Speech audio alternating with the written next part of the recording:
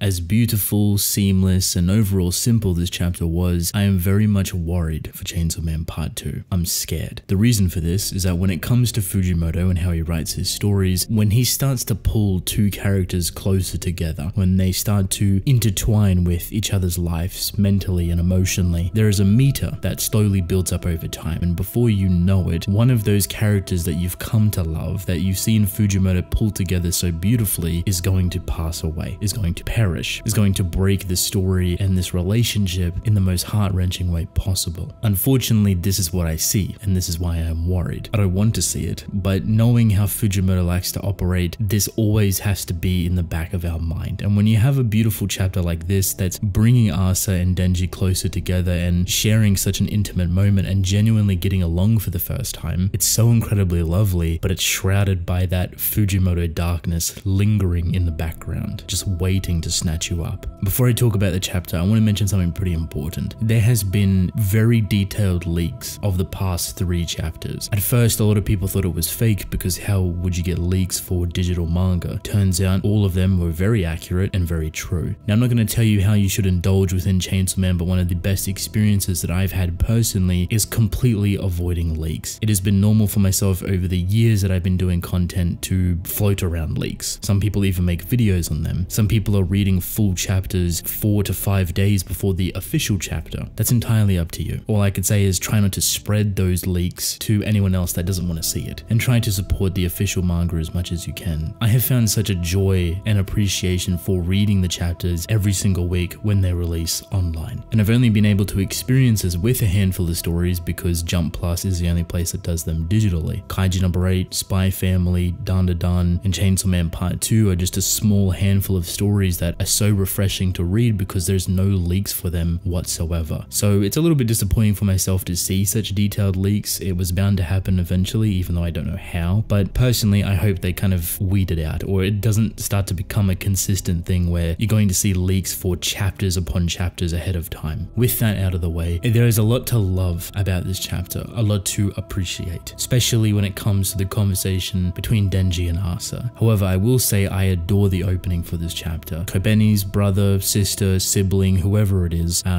kind of just there licking the glass, the condensation off the aquarium, and you have Denji and Asa sitting in front of them. I don't know why this is such a compelling opening, mostly because it's so bizarre and just there happening while there's like a pretty deep conversation happening. This is relationship building 101. We were going to get it eventually in some way, shape or form, but we're getting it here and I love it, especially because it brings out a lot of Denji that we haven't seen in quite some time, and it brings out a new side of Asa that is a lot more compelling. Her character feels genuine appreciation for once, genuine happiness, genuine approval. Think about these two characters for a moment and what they've been through. Think about Denji. You don't really need much of an explanation for that, but just think of his childhood, what he's gone through, and then think of the entirety of Chainsaw Man Part 1. He's lost a lot. He's dealt with a lot. And Part 2, it is shown that he has grown a lot. And there's certain moments of this dialogue that confirm some very valuable things. Now think of Asa. She's lost her family. She's on her own. She can't make friends. She's socially awkward. She's all over the place mentally and emotionally, and she's traumatized by the past as well. Now when it comes to trauma, you're never meant to compare. And we're not going to compare Denji and Asa's difficulties or the life they've faced, but there is a ton of similarities. There's a ton of development issues, a ton of